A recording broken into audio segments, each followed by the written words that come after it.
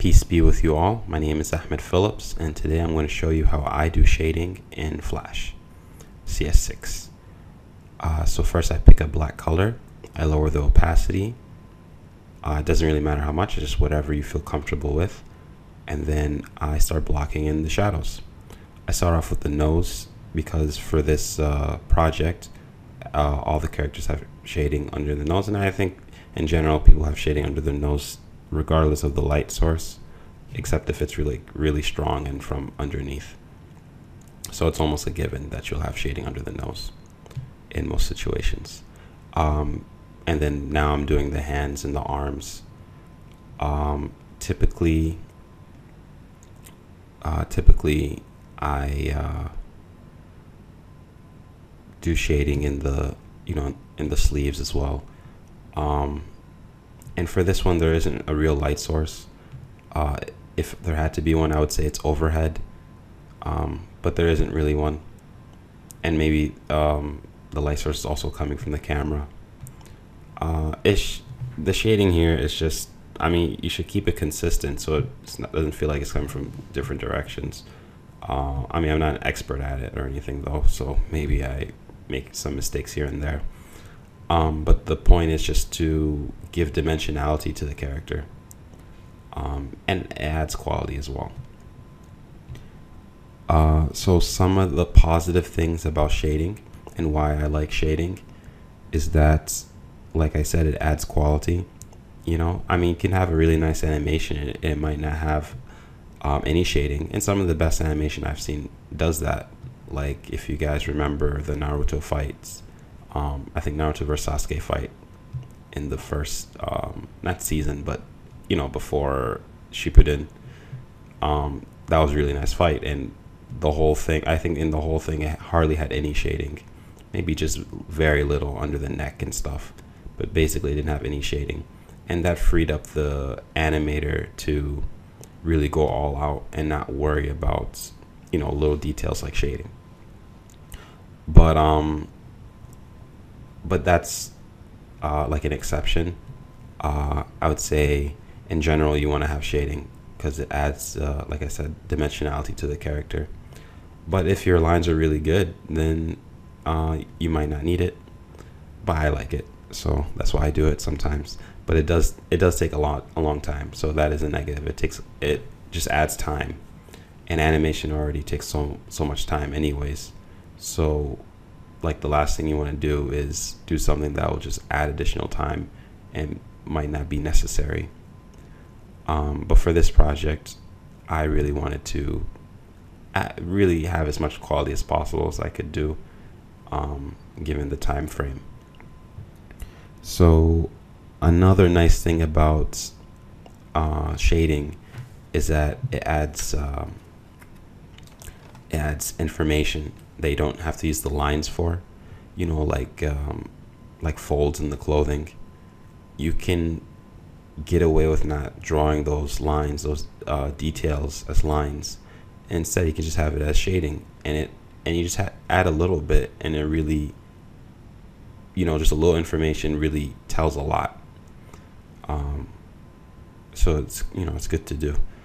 And one final reason why I think shading is a nice thing to have in any animation is that me personally, I really enjoy the process. I don't have to think as much, and I'm thinking a little bit, but I don't have to think as much as like when I'm coming up with the sketches, or when I'm now constructing the character based on the stick figure. All these parts are fun, but it kind of numbs the brain. It's kind of, I don't know, for me it's just I'm like thinking too much, whereas with shading I don't really have to think that much, and it's relatively quick compared to animating and constructing the character, and so it's a nice process for me, I think. Okay, so here now on the ink layer, the layer with the clean lines, I'm using the pencil tool and the color blue to block in the shaded areas. So with Flash, the pencil line can intersect the ink, the brush lines, and it creates like a closed off area, where you then can use the paint buckets tool to just drop in your color that you want. And here in the hands, you can see I'm using the brush, right? But it's going under the lines, and that's because I have it this brush setting as underneath, so that it goes underneath the lines, whether or not it's pencil lines or brush lines. So that makes it easier to shade, and all these things are easier to color. All these things are being done on one layer. All the color and the shading and the ink, it's all on one layer. I used to use separate layers before, but for me it just makes the process longer, and it's kind of weird with Flash. I don't know, I haven't really been able to find a good way to do it. Maybe someone else has a good way, and if they want to suggest it to me, that's great. I'd love to see it.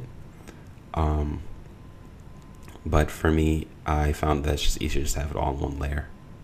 So I do that thing with the pencil line for all the frames, and then afterwards I come in with the paint bucket tool, and I just drop in the color I want. And then for areas that I didn't do with the pencil line, using the brush tool on paint underneath, I just close off the area and I use the paint bucket tool, or I just color it in with the paintbrush.